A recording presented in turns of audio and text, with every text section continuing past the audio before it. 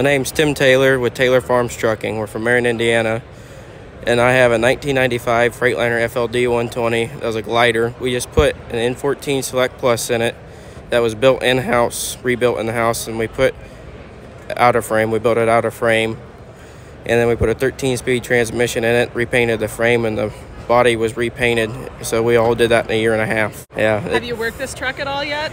Oh, not since we put this new motor in. It's still basically got brand new miles. It's halfway broke in. We took it up to dyno and it put like 425 to the ground. So, yeah, this Monday I got to go work it. So. And what do you haul? Haul reefers and hopper bottoms. All right. Yeah, we're farmers, so hopper bottoms. But we use those quite a bit. How excited are you for its first real work trip? Pretty excited. I can't wait to hit the Jakes. That's my biggest thing. I like Jake brakes. You all can't see the huge smile he has on his face right now. Yeah. And you're a pretty young looking dude. Yeah, I'm 22. And I mean, FLDs to a lot of people watching this are not old trucks, but they are old trucks, really. Yeah. So why did you want an FLD? How did you end up with this specific truck? Okay, well, when I was 18, I used to drive in Day Cab International. And my dad said, well, take this truck up and go drop this trailer off. And it was that truck. It used to be baby blue. Now it's black and orange. But I took it, and the guy that was driving it told me, hit the Jakes, see what it sounds like. After that, I just fell in love with it.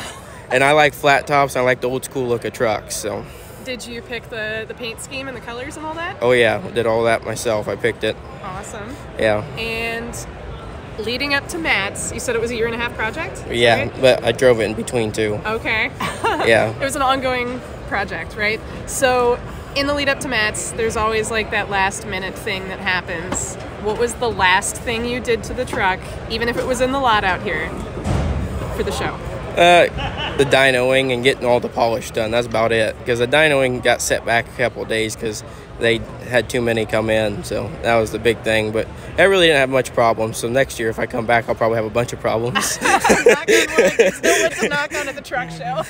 Yeah. And what is your favorite aspect of your truck? It could be anything. Mine's like the classic look of it. Looks old school. Then everybody turns heads when they go by it.